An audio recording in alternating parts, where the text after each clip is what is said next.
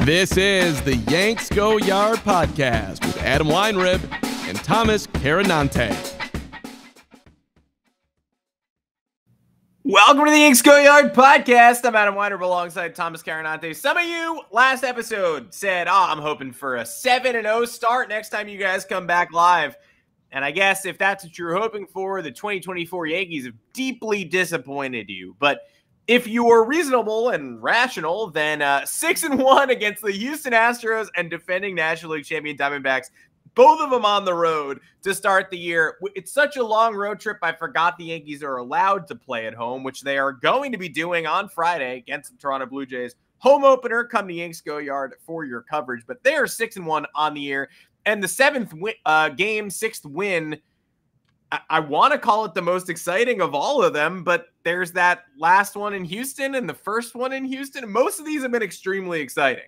So if you're a pessimist, you look at the run differential and you're like, I don't know, it could turn around. Yeah, I don't think the Yankees are going to win at a 6-1 pace for the rest of the year. Sorry to disappoint everybody, but if you're someone who enjoys watching baseball and watching the regular season play out, it's been about as exciting as possible, and the Yankees have come out on the right end of every coin flip game. The only one they lost, Nestor Cortez struggled in the first, and the offense never showed up, and the bullpen, they put Jake Cousins in, and they lost. That's the only game they've lost so far.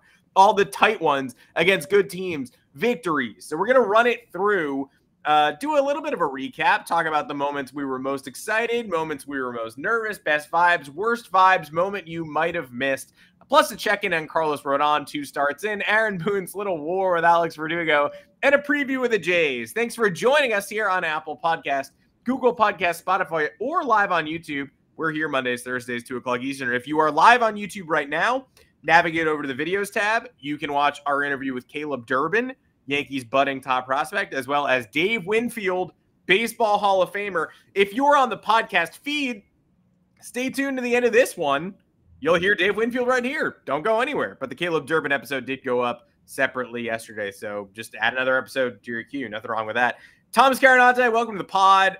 Hit everybody with an offer before we go break down all the moments everybody needs to think about forever from this D-backs series. Yes, sir. Great week. Great start to the week. So you know what that means. Hit up DraftKings. We got a fantastic sign-up bonus for new users. Who can place a $5 bet on any sport and instantly claim $150 in bonus bets. All you got to do is sign up and use our code YanksGoYard. The best part is that you will receive these rewards even if that first bet loses. Plenty of baseball to get in on the action for. Final Four is this weekend. NBA playoffs are around the corner. You name it. But using that code YanksGoYard will get you these offers. And not only that, but it also directly supports the podcast. Me, Adam, Yanks Go Yard, yanksgoyard.com. We're having fun. Help us have more fun. If you're considering signing up for DraftKings, please make sure to sign up and use that code YanksGoYard to maximize those first bets. This offer is only available to new customers who are 21 and older and physically present in legal gambling states. Please remember to always gamble responsibly. Check the episode descriptions for full terms of the offer to see if you qualify. Pretty simple stuff.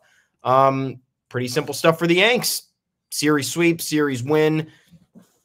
I am looking forward to pummeling the Blue Jays. I couldn't think of a better time to absolutely pound them into the dirt. They had an awful series against the Astros this week, and I think we got some good momentum. Won games throughout this entire road trip very differently. A lot of battling back. I think that characterized most of it. But you had that first game of the series against the D-backs where it was like, we won, sorry, 5-0, it's over. Ended up being 5-2, but that seemed very effortless. You have that loss sandwich in between, which is fine. But then yesterday, that was the battle of all battles compared to even the Astros series. Yeah. So I'm loving the way this team is coming home with these good vibes. The fans are going to be as excited as ever. A lot of the problems over the last few years is the Yankees just not winning games in the right spots. They might have won a series, but they lost the final game instead of sweeping, and they lost it in pretty upsetting fashion. So now that they kind of have the cadence going, I like where we are. I like how everybody's feeling. I like how excited everybody is for opening day. I'm sorry, the home opener tomorrow at Yankee Stadium against a division rival who endlessly talk shit, but has no leg to stand on ever. This is one of the most infuriating fan bases in all of Major League Baseball. So hopefully this weekend we can show them what it's all about. Again, remember, guys, they were in on Soto. They thought they were getting Soto. They wanted Soto. We have Soto.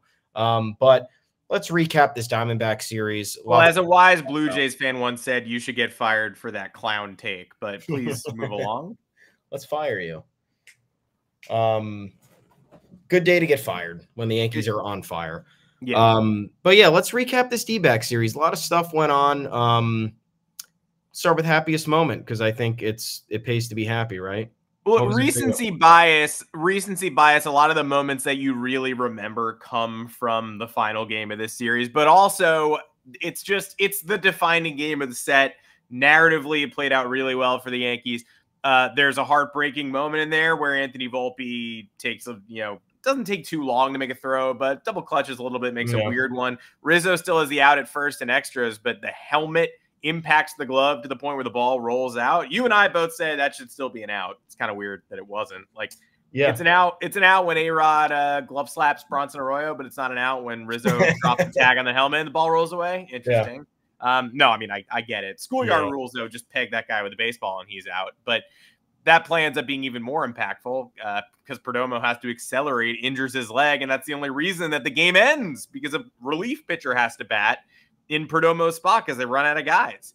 But happiest moment of the whole series was certainly from that game for me, and I'm going to go with the Judge double to put him up 6-4 in extras because the Verdugo home run, and obviously this is looking at it in retrospect, but the Verdugo home run, cathartic for Verdugo for sure. Gets the monkey off his back. Some early season struggles, rolling over some pitches. They still had 3 outs to get. They also still had 3 outs to get after the Judge double. But first one, it's like, all right, you go immediately in a nail biting time, and you're like, now we got a lead to protect, and they didn't protect it. Second time around, you're feeling as depressed as possible after escaping to the 11th inning because of the way that the 10th unfolded, and you're like, there's no way they score. Like, everybody knows the Yankees' record in road extra inning games last year. I don't believe they won a single one. They might have won one, but I'm pretty confident they goose-egged. So after they get that – oh, no, they won one, the Reds, because Ryan Weber came in and saved a 7-4 game. I remember that. Nice. So they couldn't win extra innings on the road last year. So they take that first lead, and you're nervous because you're like, I hope they reverse last year's trend. Then they don't. They're on the road to getting the second out of the inning, clearing the bases. All Holmes needs to do is retire one more guy, and then not quite. Volpe with the throw, Rizzo with the drop. First run scores. Glaber gets a single. You're not expecting that. First run of the inning scores on the balk. Great. Soto lines out, and you're pretty much at that point resigned to being like, all right, we're going to the bottom of the inning with a 1-run lead. See if we can protect this one. Feels pretty unlikely given the free guy at second base. And there's, I think, some correct discourse today about Clay Holmes is your closer. He's going to be your closer, but is he the best closer in extra inning games under the Manfred rules, given the fact that he induces ground ball contact no matter what? I think there's a world where you maybe don't want to use him in extra innings based on the new rule book. But either way, 1-run lead, you assume, all right, Grounder's going to move the runner over. You got to hope hot shot Grounder and somebody else like Ketel Marte, because a fly ball is going to tie it up. We'll go to another half inning and do more of this. But when Judge continues breaking out of the slump with the double in the gap, that is the happiest I felt, because I knew, okay, I think Clay Holmes in a second inning of work could probably protect another 2-run lead, because he basically did protect the 2-run lead in the first inning of work, just got boned by bad defense and then a little infield chopper. So that's the happiest I was in this entire series. Second place was Anthony Volpe scampering all the way around the bases, not 24 hours after he was scratched from a previous game with Mexican food-inspired diarrhea. He managed to run all the way around the bases on a Diamondbacks error, make the team look foolish. But what is your happiest moment of this 3-game set? You took mine with your second one. Wow. But that's good. I like that we like the same things. That first game, well, there's 2 reasons why. It was that third inning in that first game, and it was the fact that they were continuing the momentum, which is what this team just has not done for but it's felt like 4 years. And not only that, they won that game handily without any power. You have that Gleyber Torres gapper, but, you know, that was not a display of power. That was simply a hard hit ball, you know, into the gap. It wasn't exactly a monster shot. You have the Oswaldo single and the Torres double that gets them out to a 2-0 lead, and then mayhem in that third inning. Volpe goes 4 for 4 in this game. That's his first ever 4-hit game. Incredible. And then this team wins by putting pressure. What'd they do? Runners on first and third at that point. Austin Wells belts one into left field. Sac fly. Great. Never see the Yankees do that. Verdugo, athletic enough to tag up. That puts pressure on Lourdes Gurriel Jr. in left field. He has to rifle one home and rush it. Throws completely off. Pitcher backs it up. Anthony Volpe is heads up base running. He goes to second on the tag, and then he rounds second and sees the ball got away. He's going for third. Pitcher rushes the throw to third. Ball goes into left field. Anthony Volpe scores. Haven't seen the Yankees scored runs like that in I don't know how long. And if they did, it was a complete accident by the other team being bad. This was more of an instance of the Yankees putting pressure on the defense, being aggressive, taking matters into their own hands. And that's the shit that I like. I love the display of power. There is nothing that I actually love more than when like Giancarlo Stanton's on fire and you know that he's stepping into the batter's box and the pitcher is completely fucked. I know those situations are few and far between now because we haven't seen it in some time. Stanton's not off to a good start. He's also been injured, but like everybody loves when the Yankees go on a power surge and they seem unstoppable, and every ball that they're seeing, it's like a beach ball being lobbed over the middle. But when they are scoring runs by using their athleticism, by using their baseball IQ, I know I sound like everybody's uncle, but that's the most satisfying. It's simply the most satisfying just because why? That's the main part of like home runs are great, but guess what? You're not going to be hitting home runs all the time. You're going to be winning games by outsmarting your opponents, putting pressure on them when you need to. And that was the exact manner in which the Yankees have to do that against a team like the Diamondbacks. Super athletic, super instinctive, and they beat them at their own game. Fucking love it. And Anthony Volpe, obviously the author of some of these, he's going to be the author of some of these moments all year based on the way he started the season. But he brings a completely different dimension to this team. And he looked incredible early on like he would last year, and then he stopped stealing and he got scared and he retreated a little bit because he lost his swing. This year, if he keeps everything consistent, he's going to be just an absolute weapon outside of the one moment in extra innings yesterday. And that's the obvious winner for the moment that you almost pooped your pants in the series, just because when you are on the verge of taking the series down and it's sort of it's unexpected. I mean, look at the pitching matchups entering this series. Hard fought series in Houston.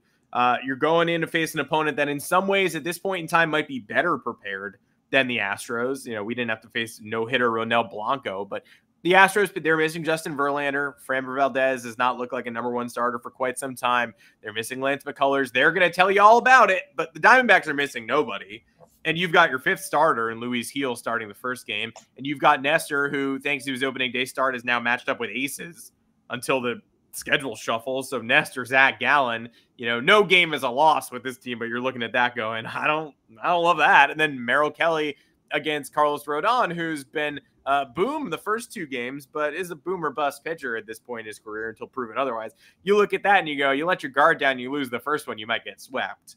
And then you win the first one and you insured yourself you're not going to get swept, but you're not comfortable for the rest of the series. So you take a lead late, especially on the Verdugo home run. You really want to win that game. You want to secure it as soon as possible. And when that ball trickled out of Rizzo's glove, I'm sure I was not the only one going, oh, okay, that's literally the exact thing that couldn't happen here. Like, when you're watching a college basketball game and an underdog, not that the Yankees are an underdog, but the team you think everybody thinks the team they're rooting for is an underdog, right? Like when you're watching the game, you're always calculating ways that you could eventually blow the game. It's kind of just how it goes. So when your team's like up 8 and they miss a layup, you're like, that's game. And sometimes it is, and usually it's not. But up 4-3, all of a sudden the runner's on second. You don't get an out on that play. It was sort of safe to be like, all right, that might be game. And Ketel Marte, best hitter on the team in this series, somehow a little short arm swing to the drawn in infield better at bat there, and they might just walk it off in the 10th. So that's very much the moment for me when I was the most nervous. There's a clear, for me, second place finisher here, and I'm not going to bring it up because I feel like you're probably going to grab it, and I don't want to do that to you again. But don't do it. There weren't that many nerve-wracking moments in this series, to be honest. But that one, obviously, you start to accept the loss at that point in time when you see that weird error go down. And kudos to this Yankees team. We talked about it, all the breaks they got in the 4th game, the 9th inning against Houston, as Birdie dives and Verdugo slides and the Alvarez shot goes just foul. This is another one where last year we have the evidence. They don't win extra inning games on the road. They definitely don't win extra inning games on the road where they take a 2-run lead and blow it. Remember the Rockies game where we were like, I wonder if they can hold on in extras after blowing this in the 9th. That would be the first pitch. Sorry. Of the inning is sent 485 feet into the left center gap. So this is like the logical antithesis to that game. Like 9 months later, I felt I was like, this will never happen. And then it did. They proved us wrong. And not only did they win the game, but they took a 2-run lead in extras twice, which I never would have predicted that last year. Yeah, I agree. I also almost S'd my P's yesterday, but it was not that moment. I thought Carlos Rodon hurt himself in the 5th inning, or the 6th. He pitched into the 6th, right? It was like 5 1/3. Yeah, he was pumping 98, but a couple of the times there, he was obviously overexerting himself. And who was on the broadcast? It was David Cohn on the broadcast yesterday. Yeah, we had Cohn. Yeah, and he was like, "Yeah, it's clearly Carlos is overthrowing. He's trying a little bit too hard right now." And the couple of times that he did try to blow the fastball up in the zone past forgot who it was. He got the velocity, but he came off the mound like weird. He was like walking a little bit closer to the catcher, and he was like wincing a little bit. He was going off to the side, and I thought he blew something out, shoulder, elbow, full. Like I don't know. I was sitting there and I was like, if he throws another pitch, he's going to be gone for the season. And obviously there's a lot of work to be done on Carlos Rodon's front.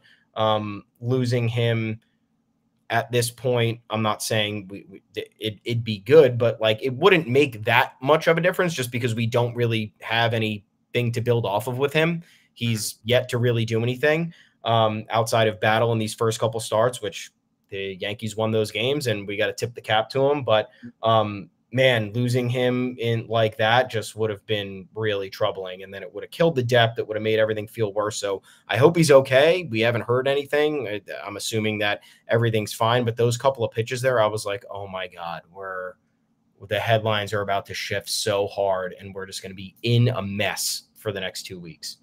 That was weird. I mean, he tripped off the mound weird and then just started ripping fastballs like a 1.5 foot above the zone. I think it was probably Blaze Alexander, because every moment in this series when they got was Blaze Alexander, who is Arizona's like 24th best prospect. And to that I say the eye test does not line up with that. Looks pretty good to me.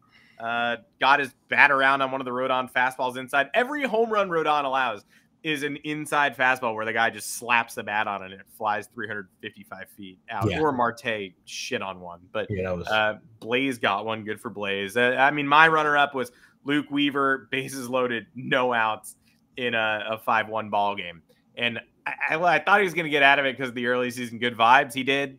Somehow got through Marte, Carroll, and Lourdes Gurriel Jr. with sack fly, pop-out, line-out. But sink or swim. It's the 5th game of the season. They're not bringing in Hamilton. They're not bringing in Holmes. It's got to be Luke Weaver. And got to be Luke. Did the job. Got a little bit of swag.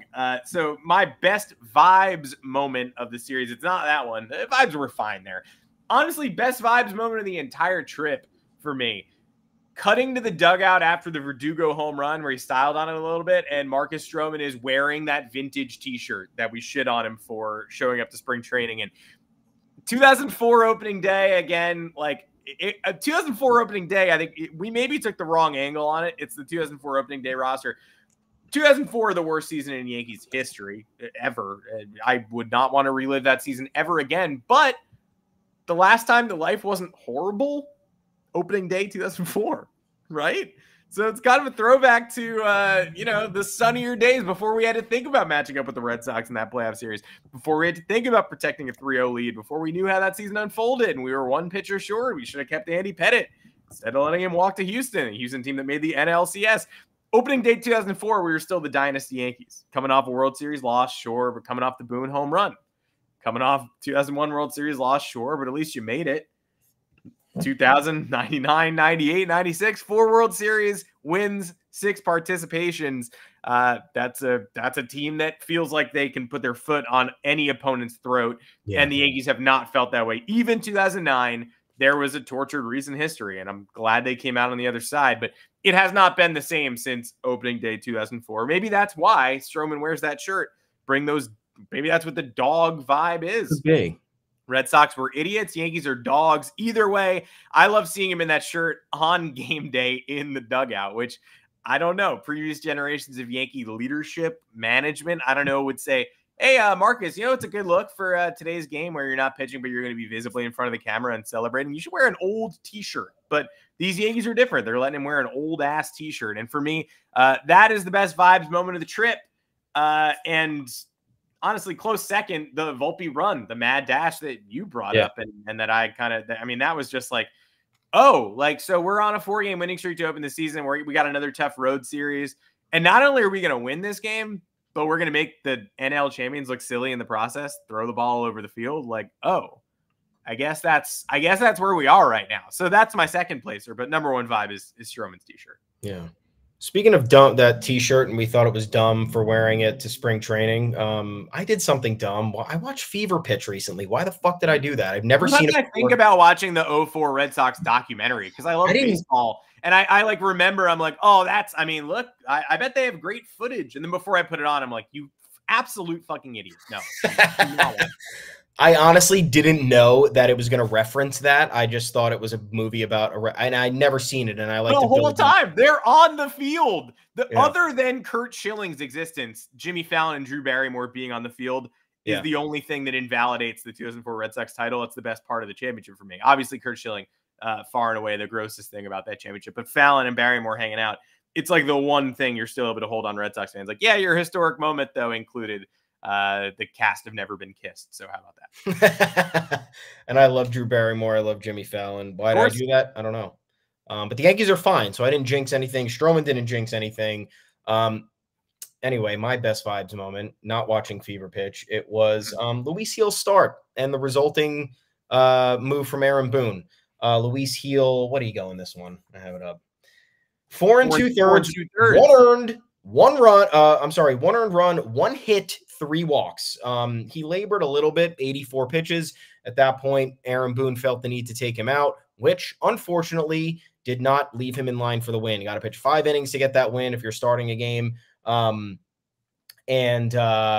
Usually, you wrote about it, a move like that would have just backfired. Seemed like you could have just left Gil in, but guess what? The Yankees had the bullpen to make it happen.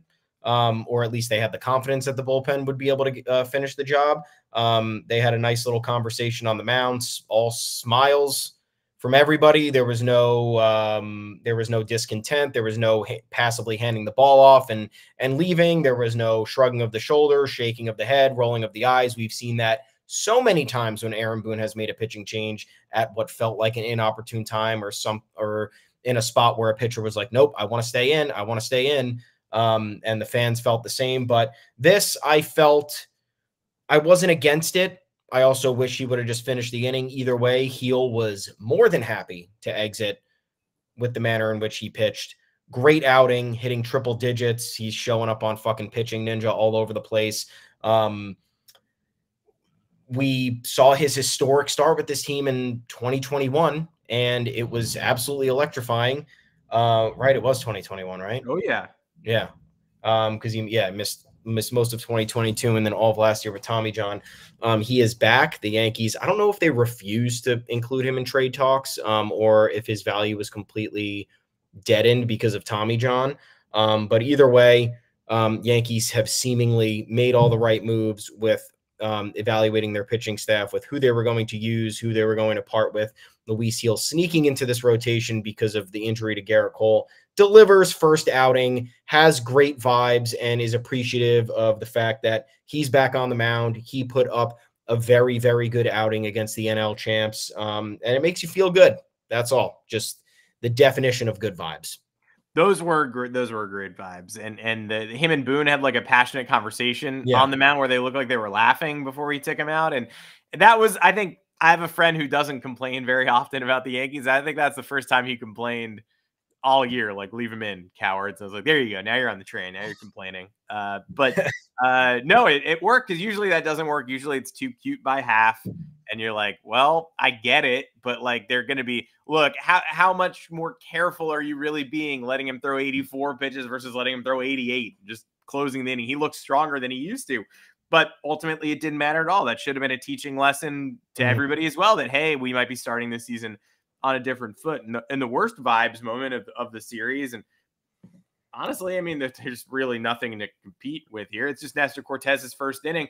But all things considered, for the worst vibes moment of the series, it wasn't even that bad, because he recovered again to be pretty good again for the duration of the game. He's got first inning problems. Last year, he had second and third time through the order problems. And I tell you which is a worse problem to have, the thing he had last year, because it meant he didn't have stamina, and it meant he had a problem in his shoulder, and it recurred twice. So starting off on the wrong foot, he's got to learn how to manage himself again. But the fact that he's able to build up and eventually use his pitchability skills to get through these lineups the second and maybe third eventually time is pretty encouraging. That said, we wrote about this week, the myths, the early season overreactions that feel valid, like watching Gil, watching Volpe, and then the one early season overreaction not to fool yourself with. Don't get it twisted. Like, the Yankees are 6-1. They look great. Don't be like, hey, everything's perfect, no need to change. The rotation is proving the haters wrong. Bad day to be a Yankees rotation hater. Let's just keep it rolling. Well, they could definitely use another starting pitcher, and they could, whoever's available at the deadline, they should be interested in. It's a shame that they weren't able to get extra depth for money alone, but the money ended up being crazy. And I don't know if somebody like Michael Lorenzen really moves the needle. Still waiting to see him in action. But yeah, Nestor, and then we'll talk about Rodon, and we'll talk about what Gil's able to give you. And maybe even Clark Schmidt hits that innings cap eventually, which is informal, but if it does exist, he's gonna hit it. So they do need another starter, and not just Garrett Cole, who obviously you hope comes back June 1st. He said he's pain-free when he was in the dugout the other day, doing the call with Cone and Michael Kay, which was great. Great use of airtime during the only loss of the Yankees season so far.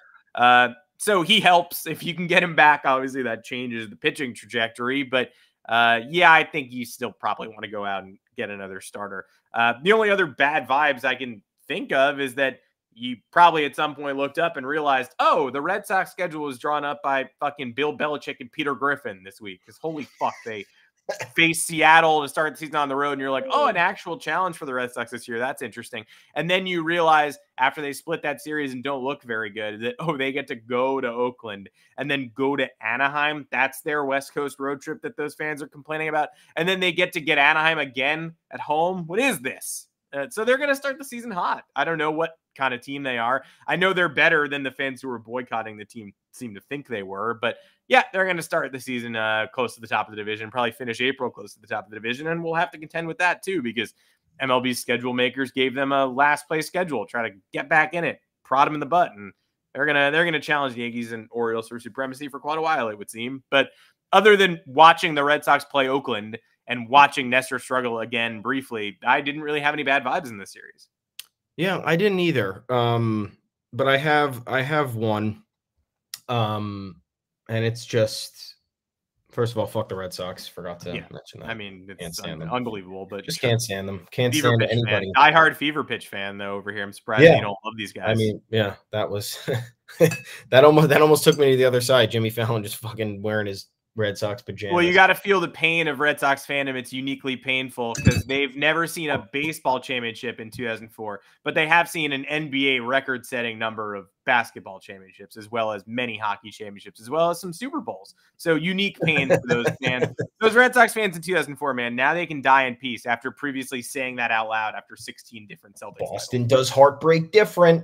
Boston, only in Boston. The Twitter account this week that I can't tell if they're kidding or not tweeted Boston is overdue for a championship. And to that I say, nope, underdue. Shut up.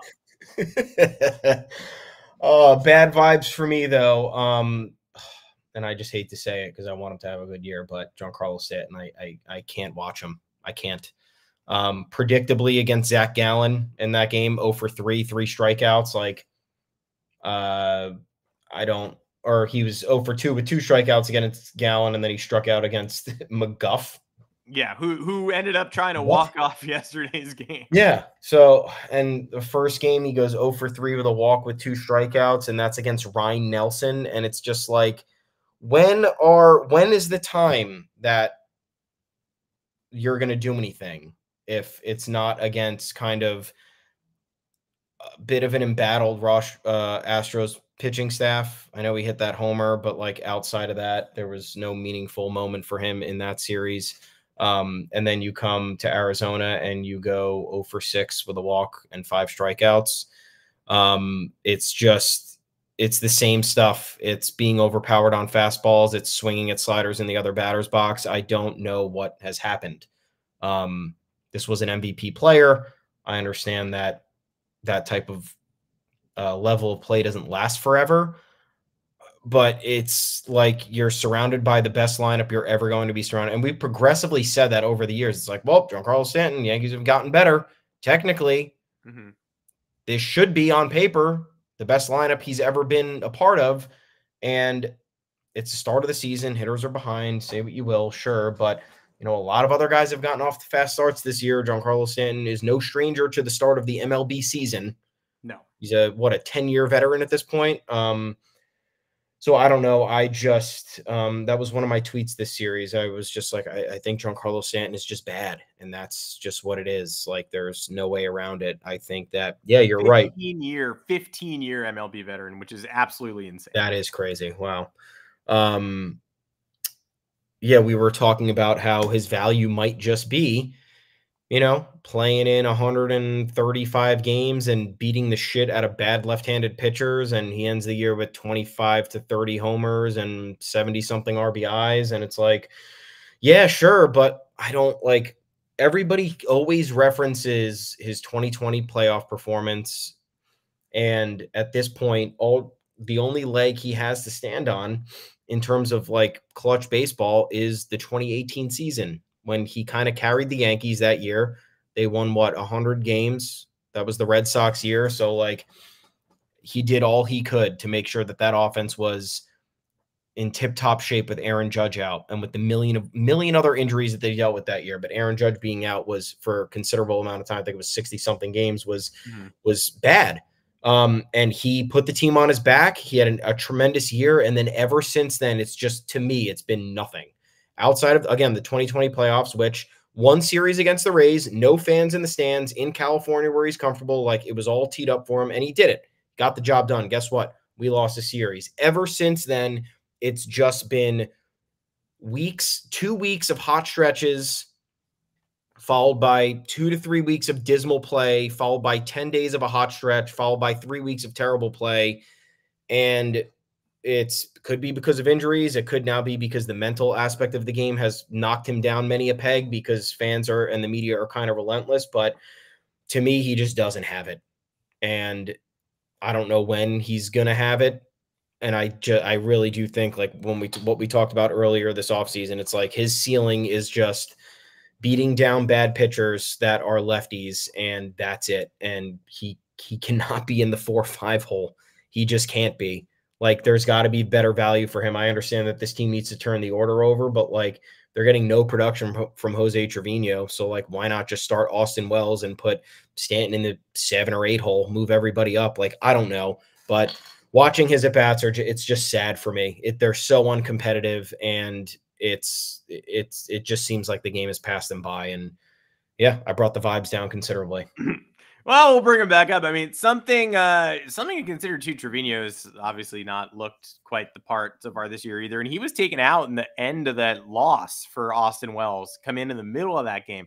What are you saving his legs for? Is he still battling the injury that had him start spring training a little bit late? I mean, you got Ben Rortvedt doing well so far in Tampa. I hate to pinpoint that. Obviously, the Yankees have catchers at the yin yang. If they have to call on Carlos Narvaez, they will, and I would feel pretty good about that. I would be interested in seeing what he looks like, and maybe see enough of Rourke Vet. But that's some other bad vibe stuff to consider as we come home and face the D-backs. Real quick, moments that you might have missed in this series, because this does tie into one of my final points of this show. I think either for me, this is Juan Soto calling the balk before the umpire did in extra innings, which I loved. I didn't know what he was saying. I couldn't tell if he was saying like, I foul tip this or check this or something, and it turned out he perceived the balk and then the umpire went ahead and got it too, so good for that. Like, I don't want that to get lost in the shuffle. That was amazing. And Soto didn't have a big game yesterday or really a big series. I think he only had one hit, but that was a huge moment. Again, he's so locked in even when he's not producing. And yesterday he missed a couple pitches. He came in angry at points. You could tell he was really ripping at the fastball. So good for him to get a moment like that as well. And then the other one, because this does tie into Alex Verdugo's slightly strange week. I do not want to gloss over John Sterling's Alex Verdugo home run call, which was uniquely really bad. And I think he forgot to come up with one, which is okay. Talked about this before. I think there's John Sterling hate is like the most insipid online trend, because people hate the Yankees, right? They do. They don't like it. Nobody likes the Yankees. They're not supposed to. And then when you put people in media outlets who don't like the Yankees at all, it becomes this classic trend of like, John Sterling is so obviously bad. And I'll just counterpoint by saying that Yankee fans grew up with him. He is the fabric of their childhood. He is the wallpaper that called the most important moments of our sporting lives. We are allowed to quibble with him when he loses a long fly ball, can't figure out if it's caught or gone. We're allowed to be like, come on, man. But hey, guess what? Nobody really listens to the radio anymore. So now all you hear of Sterling are clipped moments behind big plays. And those are all great. His home run calls are great if you're a Yankee fan.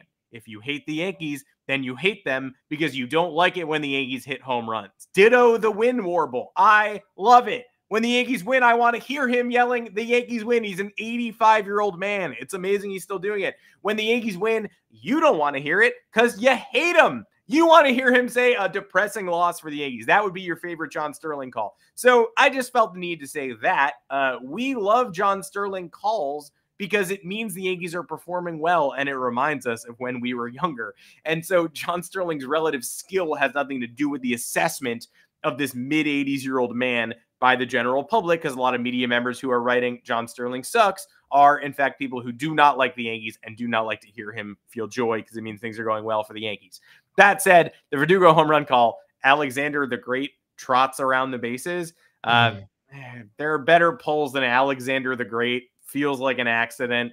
I think this might be the last time we hear this Sterling call. And usually these Sterling calls now, at least the modern ones, have two halves. It's like even Juan Soto last week. It's a Soto photo. He's wonderful. It's marvelous. It's a great call, but there's two halves of it. Alexander the Great is a random figure from history. Trots around the bases. I mean, is that a reference to something, or is it just a word that used to mean? I thought about Trotsky. I did, and that's how you know that we're Sterling pilled, because I did think like Trotsky. But it kind of just feels like it's Alexander the Great's just a guy, and Trot is just what he was doing. So I'm gonna need, I might need Urban Dictionary on that one. But yeah, I think that might be the last time we hear that call, because I think Verdugo going, gone is so easy, or even Alex goes Trebek, back. Like, there are so many options, and that probably shouldn't be one of them. Yeah, that's not my domain, but I know what you're saying. Yeah. What did we miss? You might have missed this dating back to the Astros series too. Fucking errors. Stop making errors. 12 errors. No, I'm not sorry, not 12. 8 errors this season. Can we not? We had one in every game this series against the D-backs. Anthony Volpe made a throwing error. Oswaldo Cabrera made a throwing error. Anthony Rizzo made a fielding error. Anthony Volpe's throwing error yesterday when he was rushed trying to get the runner in extras nearly cost the team. I understand you're not going to play perfect baseball, but every game cannot have a blemish where it's putting the team in some sort of danger. I hate errors. Errors are infuriating. Errors mean would have some sort of indication that you lack fundamentals. And when this team is playing baseball that has no semblance of fundamentals or basics, it is terrible. And that's what last year was. And I'm not saying that we're in danger of doing any of that, but we're in danger of repeating anything from 2023, but clean it up. Stop. We're not averaging an error a game. I'm not watching that this year. Lean more into the Volpe blazing around the bases thing rather than the fundamentals being shirked in favor of bad errors and Stanton swinging in the other batter's box. Couple quick hits before we sign off. Does Aaron Boone hate Alex Verdugo? It's actually kind of unclear. I think I'm kidding, but end of week, we got Boone laughing at Verdugo yesterday for styling on his home run in extra innings, which means Boone's feeling comfortable. Love that. Joking around with players on his team. He's been a player manager for his whole life, but taking shots in the media, it's funny. It's good. It's funny and good, as long as everybody agrees it's funny and good. He said, I wish he would have taken some time to admire it. And if you watch the game, he certainly did. But important to remember, in the context of that quote, that Aaron Boone has reportedly told Verdugo he can only wear one chain on the field in every game. Now, I'm in favor of that because I feel like it's probably going to keep you aerodynamic. Weighing you down. Multiple chains sounds tough. I'd be in favor of experimenting and saying, why don't you play with one chain today and then 4 chains tomorrow and see how you feel. And if he says I play better with 4 chains, then just sort of deferring and being like, okay, fine, do your thing. Obviously, this does not need legislating, but Boone apparently told him we're going to go down to 1, and Verdugo gave some quotes where he was kind of like, it's sort of a bummer. So, I don't really know why we're trying to bum him out already. It's not like he was dreadful last year because of the chains. He was, in fact, pretty good last year with all the chains. So I'm in favor of keeping players happy and not needlessly disciplining them. So it's worth noting. And also, we know that Aaron Judge agitated for going to get Verdugo. So he's been asking about him for years. Obviously, Brian Cashman wouldn't get him if he didn't trust him.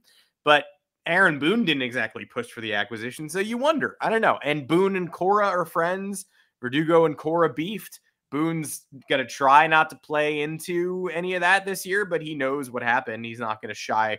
You can't delete it from your brain. You know that he beefed with your friend in the other city where he played. So I wonder if that's just something to monitor for the rest of the year. I'm half kidding, but I'm actually like at least half serious and kind of wondering, like, how is Boone perceiving this guy? Especially since Verdugo is now the driving force behind the dogs, behind like the team mantra. So like, I don't know. I hope that he and the manager get on the same page. Yeah, I agree. Look, this is the Yankees, dude. They don't do fun stuff. Sorry. They just don't. You got to shave your face. You got to act right in front of the media, which, I mean, not the toughest of asks, but you like a juicy quote every once in a while, and the Yankees typically don't give that. The presentation is big with the Yankees, you guys have been watching them long enough. You know how it goes. Do I support it? No, I don't. I want Alex Verdugo to be comfortable. I want everybody to feel like they can be themselves. But if you're coming here and right off the bat, you like to grow facial hair, you're not able to be yourself. So it's a little bit difficult. If you have long hair or dreads or whatever, you're not allowed to have that. So there's an element that you must strip down as an individual that could affect who you are, who you want to be viewed as, and what your representation is. That said, I think we can all agree here and there for how long we've been watching baseball and have been watching Alex Verdugo, the man can be a bit much. I don't think we said that last year. Like, we're not going to pretend we didn't say that last year. I don't think it's a bad thing. I think it's a bad thing if it gets out of hand, or if it's misplaced, or if it doesn't like ride the proper wave with whatever the vibes are. Like, I don't need Alex Verdugo, just in theory. I don't think he would do this, but I don't need him jawing at the opponent when we're losing 10-0.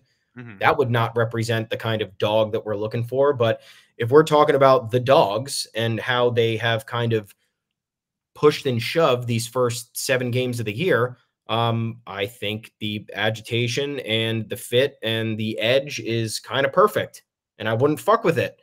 But I'm not the Yankees, so I can't make the decision. The lone benefit you know, we were not happy when they acquired Alex Verdugo. I didn't want a former Red Sox on this team. I didn't want somebody of his personality based on what we had heard, you know, in other stops across the league. Didn't want somebody who kicked the Yankees' ass repeatedly and kind of, you know, enjoyed talking smack on them. Just didn't want that on the team. But guess what? He is a guy who will adapt to his environment. I think he's proven that right off the bat. He's happy to be here. You know, you saw him and Judge celebrating after that home run. Judge is happy to have him. Judge is the captain, dude. If Judge is happy to have him and Judge wants him and this is working out, then like leave it alone. Leave it alone. And you know, Boone is definitely not a guy who is I wouldn't say he's not accepting of this, but like Boone is a measured dude. He probably doesn't want, you know, things getting out of hand in the dugout. Again, a player's guy. He maybe lets the players get a little bit away with more than what they should. And maybe Verdugo's the line for him. Maybe he's like, all right, this is getting out of hand. We got crazy appearance. We got, you know, wild home run celebration that honestly, when was the last time you saw a Yankee do that? Again, not opposed to that. I'm totally fine with Alex Verdugo pipping a home run, but this is a culture-ish shock for the Yankees. They don't have these kinds of players. This is not of their identity, I guess. And that needs to change. I'll be the first one to say that. So I get why Aaron Boone might be wanting to dial it back. I don't think he hates Verdugo. I think that I think that in instances he can rub him the wrong way, and maybe this is where he has to play manager.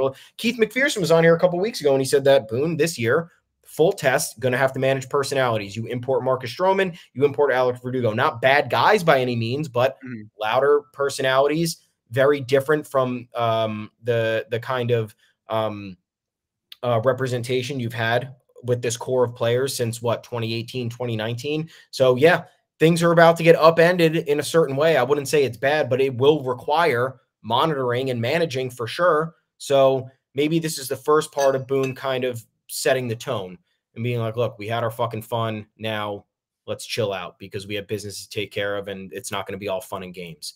I don't know. You try managing a dugout full of, 26 players. Yeah, I don't want to, but you know who does? Everyone on Twitter. They all they think they would be good at that. I mean, quick check-in. We already checked in on Carlos Rodon, but he is, if healthy, is one of the key top 3 most important pivot point on this roster. If he's healthy and talented or healthy and dominating, then the Yankees are in a really good spot. If he is unhealthy or if for some reason, whether it's back injury, residuals, or whatnot, he just can't get to where he needs to be, then they're in trouble, and then they need to maybe overpay at the deadline. So far, I'd give it a so good. It's early in the season. He is building up. If you're worried about velocity, well, he's hitting 98. If you were worried about being able to compete against good teams, Houston and Arizona, they're short starts. Yes, he's drenched in Houston in the terrible New Jerseys that look like he bathed in ink before the game. But yes, he looks pretty good in both difficult circumstances. 2 starts, he gets through 9 2/3 innings, strikes out 7, but that doesn't really worry me. The whip is 1.76. He has walked 5. He has allowed 12 hits. And he's only allowed 3 earned runs. He didn't really skate in and around that much trouble. The Diamondback start was better than the Houston start. He had traffic on the bases that he got out of in Houston. Yeah. But again, first 2 starts of the year. Here's what I want to see from Carlos Rodon. Results, it'd be great. And we saw them. Maintaining that velocity, we saw that.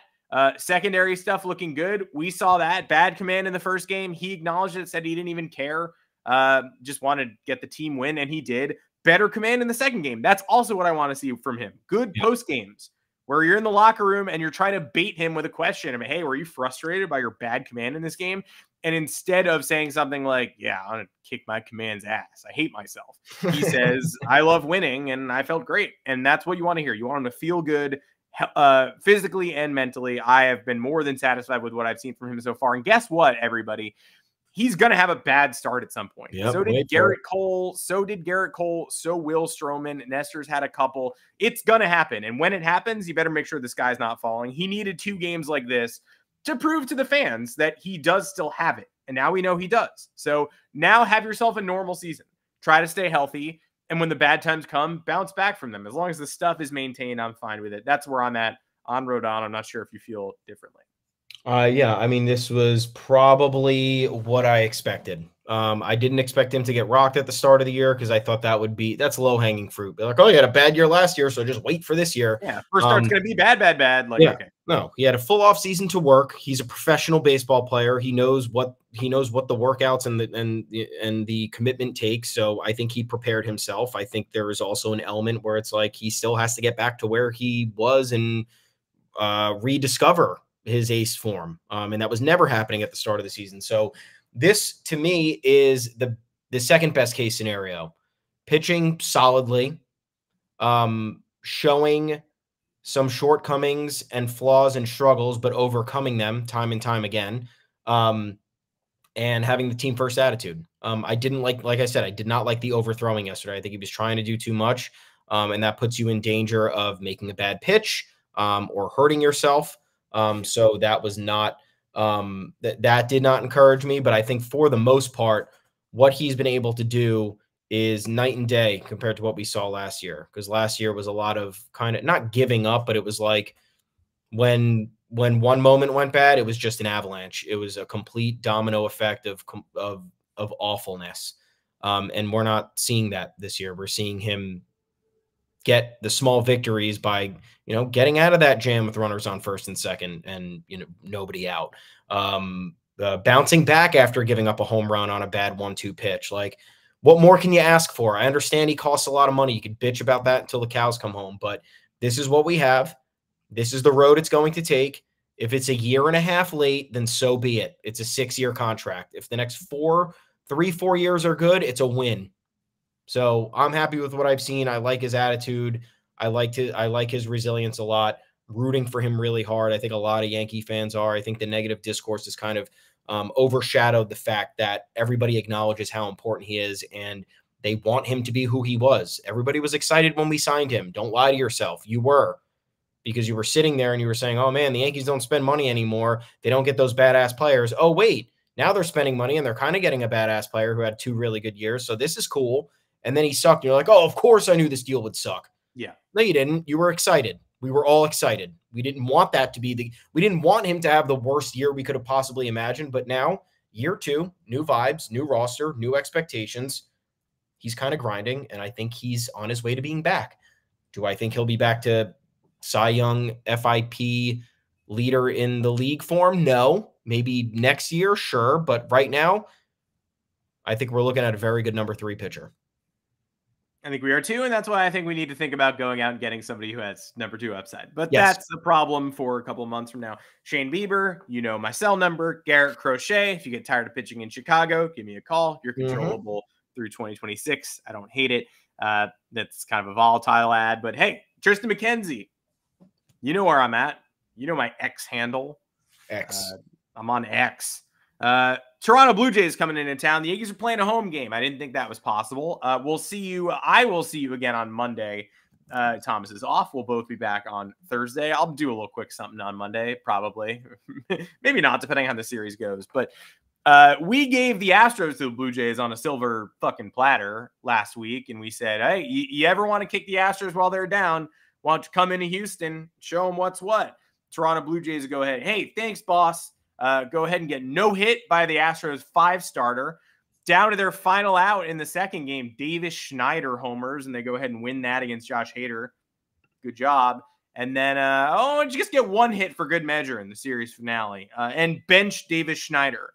And they asked John Schneider about it, the manager, and he was like, first of all, shut up, fat boy. Second of all, I don't know, I'm confident in my matchups or whatever. Shouldn't be confident in anything. You lost a playoff series last year, you big idiot.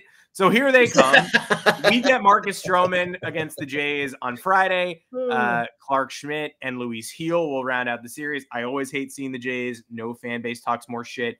Again, I said this before, and I really mean it. I honestly hate Blue Jays fans more than I hate Red Sox fans, which is crazy.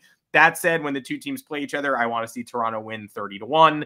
But the fan bases, Boston, somehow less insufferable, despite sending off tweets about how Boston is owed a championship after 5 really long and sad years. Meanwhile, we have Julius Randle getting shoulder surgery over here in New York. Red Sox fans are I never thought anybody would top Red Sox fans. But honestly, for me right now, it's Blue Jays fans 1, Red Sox fans 2, Duke students 3, Duke University students, not fans, but if you actually chose to enroll in Duke University, there's something wrong with your brain. And those are the top 3 worst fan bases at the moment. And here comes Toronto for a liquored up Yankee Stadium crowd, 1 o'clock tomorrow. Look, the good vibes aren't going to last forever. You're not going to win every series. I would really, really like to win this series. Yeah. Yeah. Write the eulogy now. I've never been more confident in a series against a division rival this early in the year, at least in the modern era. In the present day, I would bet DraftKings, Yanks Go Yard, put your first $150 in bonus bets on Marcus Stroman. That game's a win for the Yankees on Friday tomorrow. 10 hits and 2 runs for the Blue Jays over their last 3 games. And what's notable about this? You tell me. Actually, I will tell you. The Yankees did them a favor and put the Astros in the worst possible fucking position they could possibly be in to the start of the season. And I know I said possibly twice, but I'm trying to stress it as much as I can. The Yankees swept them in 4 games. They had late comebacks in all of them. They destroyed the bullpen. They overworked the starting rotation. This series was lined up for the Blue Jays. I'm not saying go in and sweep. I'm not even saying go in and win the series. It was lined up for you to go in there and be competitive. And you scored 2 runs and registered 10 hits across 3 games. And that's 9 hits in the middle game. 9 hits in the middle game. No-hitter and a 1-hitter sandwich. So that's even generous. I'm sorry, it was 9 hits. Yeah. They had 8 hits in that middle game. Cool. Good job, guys. Ronel Blanco, his 8th career start, no hits you. Then you win the set. Like, Christian Javier is good. I understand how he was able to take down the Jays in the finale. They don't beat Framber Valdez. They beat the bullpen. But Framber looked untouchable after seemingly having some command issues against the Yankees. So you had an opportunity here to at least set the tone with Blanco on the mound in the first game of the series, and you get no hit, and then you're completely helpless because you have the 2 best Astros pitchers going up against you after that, and you predictably lie down outside of, Josh Hader not having the greatest start to the season. He threw that bad pitch to Schneider, and that was it. But Chris Bassett gets absolutely shelled. Who's this guy? Bowden Francis. Yeah. Who is that? Made the team out of spring training. Yeah, Blue Jays fans have been talking about him. They think he deserves a second chance. He got rocked against the Astros. I know it's not the easiest. Berrios puts up a good start, but it's like, where are the Blue Jays bats? All I hear about how talented this lineup is. And then guess what? When you look at it, we made fun of the Blue Jays this offseason. Why? Because their additions for the good departing players were Justin Turner and Isaiah Kiner-Falefa, and that was to make up for the losses of Whit Merrifield and Brandon Belt. Like, what upgrades were those? You're just sitting here expecting the rest of the roster to get better and for your supplementary additions to magically produce. The Blue Jays have had a really good opportunity to get better and to stick it to a lot of opponents, and I think they failed miserably over the last few off seasons. And again, yeah, it's close for me who I hate more. Yeah. I guess at the very least, I can respect Blue Jays fans for being unwaveringly cocky despite accomplishing nothing in literally nothing in 30 years. And you can't call an ALCS berth an accomplishment because then that would mean the Yankees accomplished something over the last, 7 years. And it's been the worst stretch of Yankees baseball imaginable. For, again, we're blessed, but for their expectations, very bad stretch of Yankees baseball over the last 7 seasons. Yeah. Even the last 14, however you want to splice it, go ahead. But the Blue Jays literally have done nothing since 1994. And I have to hear that, we're about to see the movie. The trailer came out in 2021 when they didn't make the playoffs. That was the trailer was not making the playoffs. And then the movie was not winning a playoff game and then missing the playoffs again. I don't know. It's crazy how underwhelming they are. and how good the fan base thinks they are, and they're just really not. Like even the opening series against the Rays, like they split those series. They got completely shut down by Aaron Savali and Zach Littell. Mm-hmm. Who are those people? I mean, they're fine, but like they're getting blanked by pitchers that they have no business getting blanked. And the Yankees offense hasn't been overly impressive, but like they've been putting traffic on the bases. You can't get 9 hits across 3 games. Unacceptable. I believe that's unacceptable. Yeah. Beyond unacceptable. So you get Chad Green get a win the other night. I don't know. This team eternally frustrates me for both, when they beat us and it's completely annoying, and then when they're performing like a AAA team elsewhere. It's just that they can never satisfy me until the Yankees end their season, which they predictably will at some point. That's the only time I've ever satisfied to watch or hear about the Blue Jays. It'd be nice. We clinched the AL East in Toronto a couple of years ago in Vlad's house, and I would enjoy doing the same this year, quite frankly. But it begins this weekend. We'll see how it goes. Thank you for joining us. Appreciate it as always. Again, I'll be back here 2 o'clock Eastern on Monday, trying to put a show together, probably, I guess, pending how the series turns out. And then Thomas and I will be back here on Thursday afternoon, 2 o'clock, and on all podcast platforms, Apple, Spotify, your favorite podcast platforms. You can find us there. I am Adam Weinrib. You can find me on Twitter at Adam Weinrib. Thomas Carinante, where can the people find you? I'm at Tommy's_takes. We are both at the official Yanks Go Yard Twitter account at Yanks Go Yard FS. Head on over to yanksgoyard.com. Plenty of content there for you. We're having a great time covering these games, keeping you guys informed. Thanks for reading. Thanks for listening. Thanks for tuning in.